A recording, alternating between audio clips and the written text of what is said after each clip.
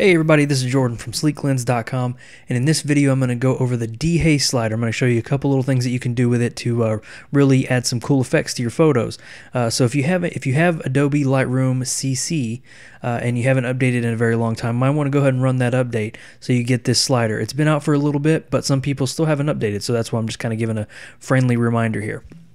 So if you have updated and you've kind of seen the Dehaze slider, you're not really sure what to use it for, this is kind of the tutorial for you here. So if you go ahead and update your Lightroom and then go to the Effects tab in Lightroom, and you can see the Dehaze slider right down here at the bottom.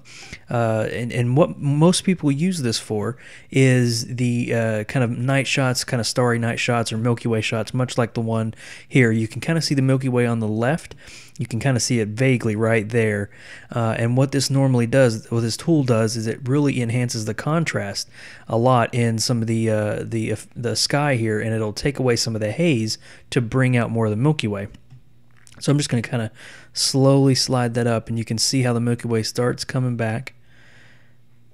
And probably around there is when I would stop it. You can go all the way, and it'll just kind of look like that. But I'll kind of give it around to 70 or so.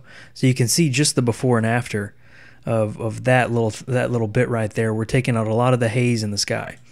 So now if we were going to continue processing this, you can kind of go and increase the whites a little bit, increase the shadows, take up the clarity. That helps with the sky as well, and kind of take down the blacks a little bit. So you can kind of bring out as much of the sky as you would like. But, you know, this is kind of like the Milky wasn't as visible as I'd like it on that night, so it's not as prominent, but you kind of see the before and after of just doing those little steps. It brought out a lot of the color that was kind of lost in the haze there. So let's go over to another photo, and I'll kind of show you a different effect for it. So this is a photo straight out of camera. I haven't done any editing to it. You can see how it's kind of off tilter here. But so what I want to do is apply the dehaze, but I don't want to do it to the whole image. So I'm going to use a gradient filter here. I'm going to go ahead and reset all my values here, make sure all those are good. And I'm going to pull it down from the top. And there's not necessarily haze in the sky, but watch what the dehaze slider does. Kind of see you kind of get a little bit more darkened sky up there. Now you could do that with the exposure, but you can see how it also brings down the whites. This one kind of doesn't really touch the whites. So you can actually add more contrast like that. If it's a little too blue up here, you can kind of warm it up just a touch. And you can go crazy with it right there if you wanted to. But you can kind of see how that worked. And now that I've got my dehaze up there, I can play with the foreground of the image and kind of open the shadows here. Take up the contrast, give a little bit of exposure, and probably warm up the whole image to, let's do it right there. So now I want to add a little bit more effect here in the sky, so I'm just going to actually take that, pull it down a little bit more, and then bump the dehaze up a little bit.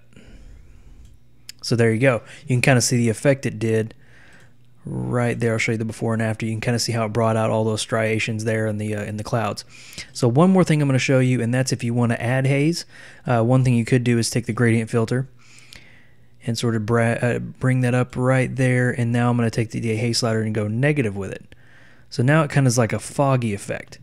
This probably isn't the right image technically for this because it's, you know, it doesn't really look anywhere close to it being foggy. But you can kind of see the effect that it gives. So if you have maybe a morning shot with a little bit of fog, maybe like you're in a forest scene, like a classic forest scene with a little bit of fog and some sun rays coming through the trees. If you decrease the dehaze slider a bit, it's actually going to amplify that fog and add a little bit more mood to your image. So it's a really good way to kind of add more crazy effects like that and still keep it true to kind of what the original image was. So hope you guys enjoyed that quick tutorial on the dehaze filter. Head on over to sleeklens.com for more photography, everything that you can think of. And this is Jordan from sleeklens.com, and I'll see you in the next video.